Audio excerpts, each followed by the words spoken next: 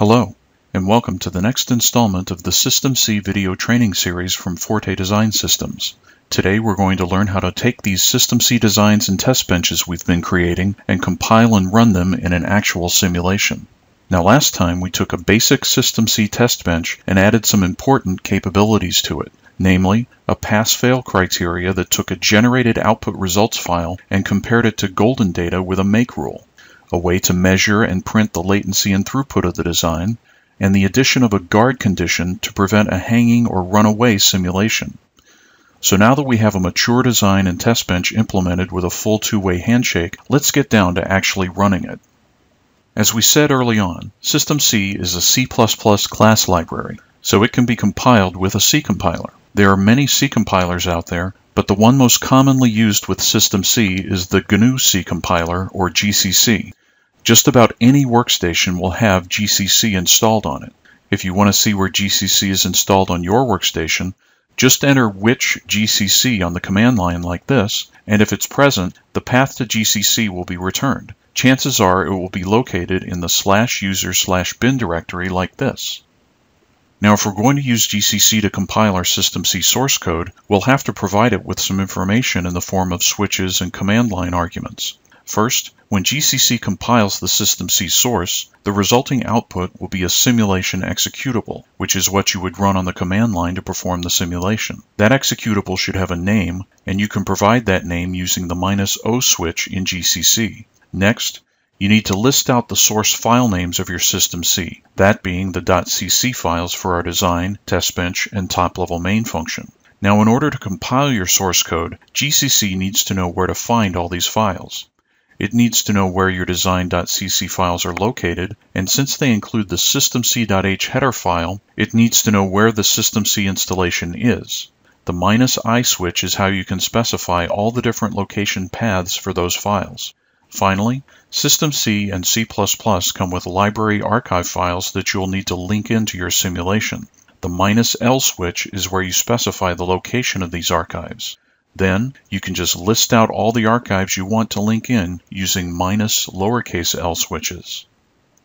So let's see how a GCC command would look for the first SystemC project we've been working on in these videos. What I'm going to show you is a single GCC command. I'm just going to show it to you a line at a time for instructional clarity. At the command line prompt, you start with GCC, and as we said, the first thing we need is a simulation executable name. I'm going to call the executable main, so I add a -O main switch like this. Next, we need the source file names, so I list out the top-level main.cc file, the fir design file fir.cc, and the test bench file tb.cc. Now we want to tell GCC where everything is, so since the source files are all in the local directory, I'm going to add a -I dot switch like this. Dot means local, so this just tells GCC to look in the local directory for the source files. Next, we need to tell GCC where the SystemC header files are. Now when you install SystemC, there's an environment variable called SystemC that gets defined, and it points to the SystemC installation directory. The SystemC header files are in a subdirectory there called include. So for GCC, we'll add a switch -I $systemc/include. $systemc will just inline the installation path variable, and then GCC will know to look in the include directory over there for the systemc.h file and all the other files it includes. Then the last thing to do is link in the library archives. The archive file we need for SystemC is called libsystemc.a, and it's located at $systemc/lib-linux64, which we point to with the -L switch you see here. On some systems, it may be the lib-linux directory, but I'm running on a 64-bit machine, so for me it's liblinux64. Then we link in the archives we want. Linking works this way. If you want to pull in an archive called libx.a, you specify -lx on the command line, just -l followed by the archive name without the lib prefix. So for libsystemc.a, we add a -l systemc. For the underlying C++ classes in SystemC, I also want to link to the standard C++ archive, which is -l stdc++. And also the math library archive, which is -lm. These are the three archives any SystemC compilation will need. So over on my desktop, I've already written out this GCC command with the switches and arguments I just showed you. I'll hit enter, and the GCC command will run. It'll include the specified directories and link in the archives and compile and generate a simulation executable. It returns, and if we look in the local directory contents, we see that a new main executable has been produced. I can then run the actual simulation by entering / and the name of our executable, main. And by the way, / is usually required on most systems in order to run a local executable. And if I hit enter, there you see the simulation run all the way through to completion. And here's the output and latency and throughput calculations printed to the screen, like we learned earlier with test benches. Now you may have noticed that the pass-fail status did not print to the screen. Remember, in the previous video, we did that with a make rule called compare result. And that's obviously part of the make file and not part of this compiled simulation executable I just ran. Now, typing out this long GCC command every time we want to run a simulation is obviously not the way you want to use SystemC. Remember in the previous videos, whenever I ran a simulation, I just entered make on the command line and everything was done for me. I'll do it again real quick. And you can see this time when I use make, the simulation is run followed by the pass-fail status. So let's finish up here by learning how to consolidate running GCC and the compare result rule into the make file. I'll open up make file and we'll take a look at the rules and setup. Now when you type make and nothing else on the command line, by default it's the very first defined rule in the make file that is run. And as you can see here, there are some variables defined, and the very first rule is this one called all. All first runs a command which is / followed by this variable tests, and then the command make compare result. And right above here you see the variable tests is defined as main. So this is what actually happens when you type make. The main executable is run, which performs the simulation, and the compare result make rule that we learned about in the previous video is run to determine and print pass-fail status. Now something that we didn't learn about before is what you see here, the tests variable on the same line as the rule right after the colon.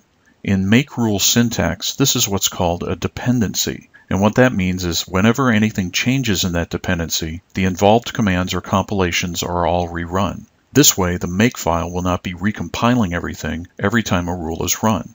If the files are all unchanged and up to date, it'll just run the executable that already exists. Now, a dependency can be a list of files, or it can be another make rule, as is the case here. So through the tests variable, which we saw was defined as main, the all rule just inherits the same dependencies as main. Where is the main rule defined? Right below here with this tests rule. Now there's some reasonably advanced make syntax here that makes use of automatic variables, so let's step through it. First, like we learned earlier, anything after the colon is a dependency. And as you see, we've defined that with a variable called dependency. Up above, dependency is defined first as makefile, then the variable headers, which see here is fir.h and tb.h, and the variable sources, which here is main.cc, fir.cc, and tb.cc. So whenever any of these files are edited, all compilations in the main and in turn the all rule will be rerun. Then the actual rule, as you can see, is the GCC command followed by switches, which are a mix of variables and direct definitions. The first switch, -g, tells GCC to create a debuggable executable, one that can be processed by a debugger like GDB. The next switch is -o, which we just learned names the executable, and the name will be the automatic variable $at, which just takes the name of the rule, which is of course main. Then here the variable sources, which we saw was all the .cc files, and then include dirs, which we see up here are the -i switches for the local and SystemC installation directories. Then there's the -l switch pointing to libdirs, which is defined here as the SystemC installation /lib- and then this SystemC architecture variable, which I can define as Linux or Linux 64. Remember, depending on whether you're running a 32 or 64-bit machine. Finally, the linked archive is this libs variable, which here is defined as the list of -l terms that we learned already. That's it. I can type make or make all on the command line, and the GCC command will be run as we defined it, followed by the compare result rule. Now there's one other useful rule I want to show you, and that's this clean rule you see here. It's always handy to have a clean rule which will delete any executables or extraneous output files from a simulation run so that you can quickly get your directory back to a fresh state where it has just the source code and makefile. See here we just declare the rule clean with no dependencies and define it as removing tests, meaning we want to remove the main simulation executable, and star.dat, which will remove the output.dat output results file that gets generated when a simulation is run. Alright, so let's exit makefile, and I'll run these rules to illustrate what they're really doing. First, let's clean the directory by running make clean. See, the action of the rule was to remove main and output.dat. Then we can type make and return, and the all rule is executed, which runs the GCC command, builds the main executable, runs it, and concludes by running the compare result rule and printing the pass-fail status. So let's review what we've done here. We took some fully developed SystemC design and test bench files and compiled them into a simulation executable using the GCC GNU-C compiler. We learned what to provide GCC for a successful simulation: an executable name, the location directories of the source and SystemC include files, and the location of the SystemC library and archives we wanted to link. We then made the simulation easier to run by absorbing the GCC command into a makefile, where we learned about rule dependencies and variables, and defined useful rules to compile and run the simulation, compare results, and clean the project directory. We hope you found this video series was a good introduction to SystemC high-level design and verification. To take the next step and turn your SystemC designs into synthesized hardware, we invite you to watch the introductory synthesizer videos found right here on the Forte Design Systems YouTube channel. And as always, we welcome your ideas and suggestions for more videos. On behalf of everyone at Forte Design Systems, thanks, and we'll see you in another video series real soon.